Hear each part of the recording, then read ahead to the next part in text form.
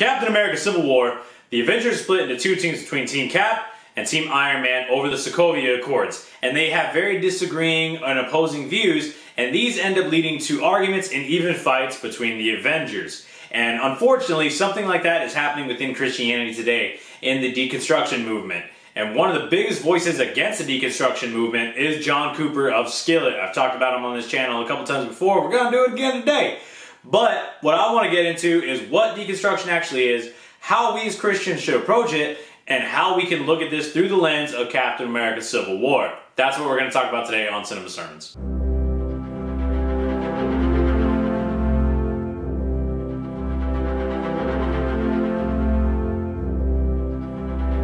What's up, everyone? Welcome to Cinema Sermons. I'm Kevin, and if you love movies and love Jesus, you're in the right spot. And if you love movies but you don't love Jesus, please stick around. I hope you hear something that encourages you. So as I said, we're in a position right now where we have two different opposing views and something that's on the rise, this deconstruction movement within Christianity. And one of the people that's speaking out against it the most that I listen to is John Cooper of Skillet and his Cooper Stuff podcast. And I just think that we as Christians need to acknowledge this topic. It'd be nice to just kind of ignore it, but that's how we got to where we're at. So in this video, and of course using the movie Captain America Civil War, we're going to go ahead and look at four different things. Alright, so the first thing that I want to get out of the way is one of the things that leads people down this path of deconstruction is church hurt. They have been hurt by the church. They have experienced pain. They have experienced hypocrisy, physical abuse, sexual abuse, mental abuse. Or they'll see people who are preaching one thing and doing another. Or they've grown up in a very strict household where they're not allowed to watch a certain movie or listen to certain music, but then their family members and their parents even are not living a godly life. So they begin to think, well, if you guys don't even believe this, why should I? How do I know this is truth if they're not seeing that? So what I want to say to anyone who's experienced church hurt, which I have as well, first of all, I'm sorry that that happened to you. I really am. I know I hurt you, Tony. And I'm sorry. That is not how things are supposed to go. And I truly, from my heart, am sorry and wish I could take that pain away of any hypocrisy or abuse that you may have suffered within the church. But on the flip side of that, instead of disproving the Word of God, I feel like it proves it even a little more because we are all sinners. Every single one of us, the pastor on the pulpit, the leaders in the church, the deacons, the elders, every single one of us is a sinful, fallen person. The Bible says that all have fallen short of the glory of God. The Bible says that none is righteous. We are all saved by grace through faith in Jesus Christ alone. And that's why we put our faith in Him and not in other people or in church leaders. But I really am sorry if you've experienced church hurt. The second thing that I want to talk about is we have had a lot of doctrines creep into the church and people will build an entire theology off of things that are either a Bible verse taken out of context or something that's not in the Bible at all. And that is dangerous because when people get out into the world and they break away from this church culture and they see things in the world and they're like, yeah, that's weird, I don't like that, that's a little strange, and it's not even in the Bible. So they get out into the world and the world has got its plenty of own temptations, things that the Bible very clearly says are not okay and is sin, is fun enough and it's tempting enough. So we as Christians need to make sure that we are not inputting and imparting any doctrines that are not in Scripture. The third thing that I want to talk about is that we as Christians need to stand true on the authority of Scripture. It is true. Now, a lot of people who are deconstructing, they'll see things and it conflicts with our culture and they'll be like, you know what, I don't really like that.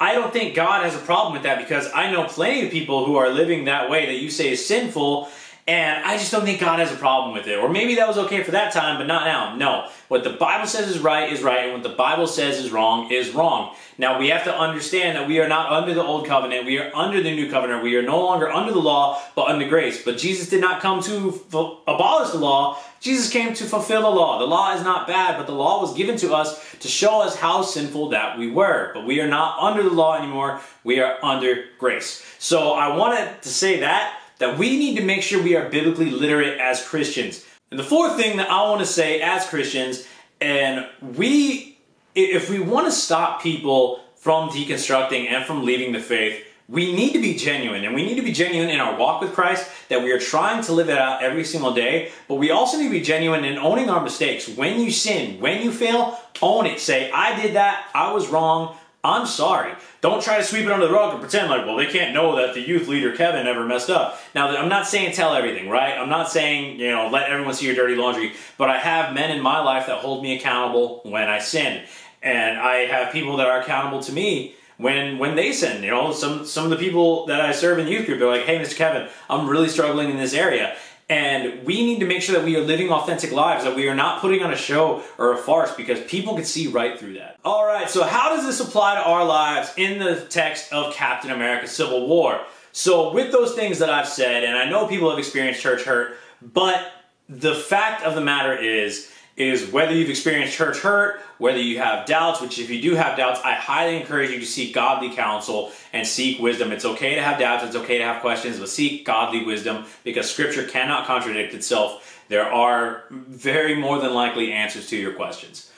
But anyway, I digress. We need to stand on the truth of Scripture. And as we're seeing with John Cooper, he's catching a ton of heat because he said this. I don't hate those deconstructed Christians. I pray for their repentance. But listen, they have divorced themselves from God, and they want to take as many of you people as they can. And it is time for us and your generation to declare war on this idolatrous deconstruction Christian movement. People are very mad at John Cooper, and they are coming after him, but it's the truth, it's the facts, it's the truth of Scripture. We cannot compromise. And she said, compromise where you can. But where you can't, don't.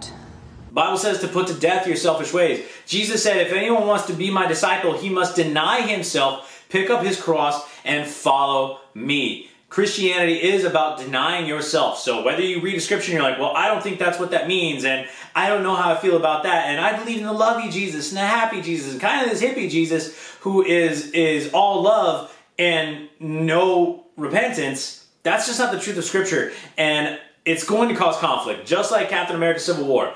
And we need to stand up for that. Just like when Cap tells Tony, If I see a situation pointed south, I can't ignore it.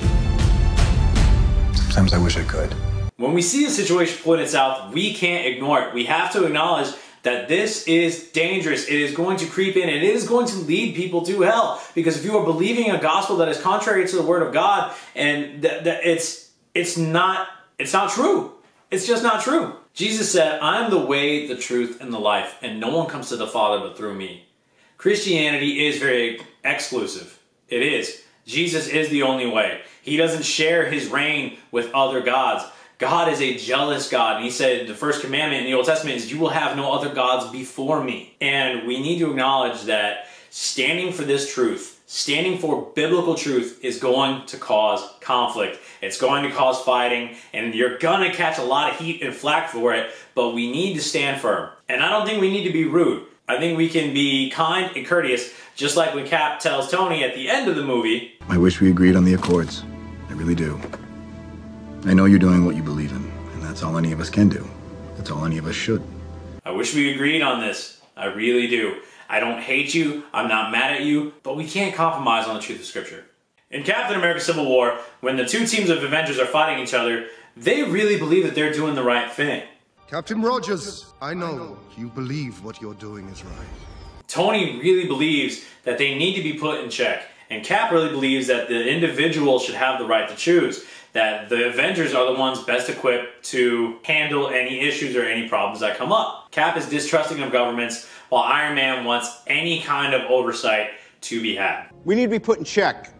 Whatever form that takes, I'm game. There are two really good people, two bona fide heroes who really believe that they're doing the right thing, and that's what causes conflict. And a lot of times in this deconstructionist movement, though sometimes it is people who just want to sin, who don't want the conviction and don't want the condemnation and just want to get away with whatever they want to get away with and live their own lifestyle, a lot of times it is people who are doing what they believe is right. We have a culture that tells you that what you feel is almost the ultimate truth. If you feel something is right, then it must be right. If you feel like something is good, then it must be good. Live out your truth, live out your identity, and all these other things. That's why we need to be rooted in the truth of Scripture, because it doesn't change. Because we live in a society where something that was frowned upon 5 years ago is completely celebrated now, or something that is celebrated now won't be okay later. And I'm not saying that there's absolutely certain things that are not okay and that have happened throughout history, and that's why we need the Bible to tell us what's right and wrong, because even the Bible is saying that those horrible things and horrible atrocities that occurred were wrong then. That is why we need the truth and the authority of the Scriptures. And like I said, I don't think we need to condemn people and beat them down, because most of these people really just feel like they're doing the right thing. but the Bible is what decides what's right. The truth of Scripture is what tells us what is right and wrong. So my friends, in closing, I want to say that if you are someone who is deconstructing and you have any thoughts or questions or doubts about your faith, please reach out to somebody. You can reach out to me on my Instagram or in the comments down here.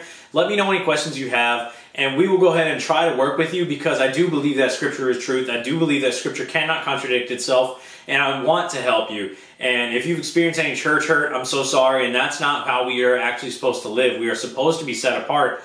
However, we are just people, and that's why I think it's important for us to live genuinely and to be authentic.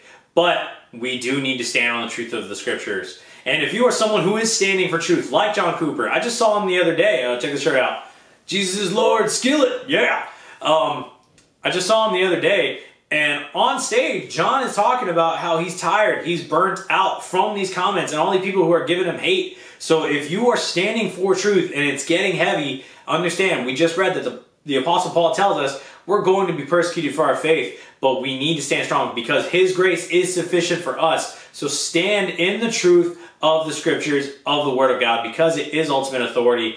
It is truth. So my friends, that's all I have for you today. I know it's not the happiest message, and I know it's not the most encouraging message, but it is the truth of the Word of God. We need to stand on it even when it causes conflict. Not if, when it causes conflict. We need to stand true on the Word of God, and we need to raise up people. As for me and my house, we will serve the Lord.